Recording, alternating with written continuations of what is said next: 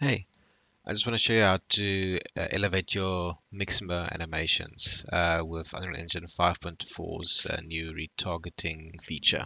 So first things first, you find your animation on Mixamo. I've already found one for us to use. You download it. I made sure I downloaded the export as well, Mixamo's own little character. So what we then do is we open our Unreal Engine 5.4 project. I've got my test MetaHuman here, my content browser. I drag and drop the export in here. I just say import all, and here's my export. So now I want to import my specific animation, drag and drop that in there, and I make sure on my mesh by skeleton, it does say export skeleton, import. And then here's my animation, my zombie animation. Okay, so now I want to put that onto my MetaHuman. So I go onto my animation, I right click, I say retarget animations. So the source is exports mesh, and I want it to go onto my MetaHuman.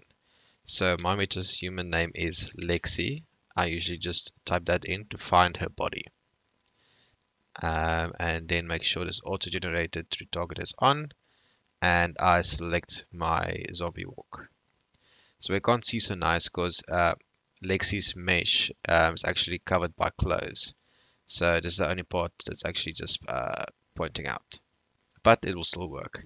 And we say export animations, and I'll put it on MetaHumans, and I'll just put it down as test. So export, export. Great. So I mentioned taking your Mixamo animations to next level. So putting some facial animations onto your body animation. So we go body animation, and I look for my test, and here's my zombie walk, and we see she is not moving. Easy fix, and just take off her control rig, and there she is in all her glory, and she's got facial animation. Doesn't that look a lot better?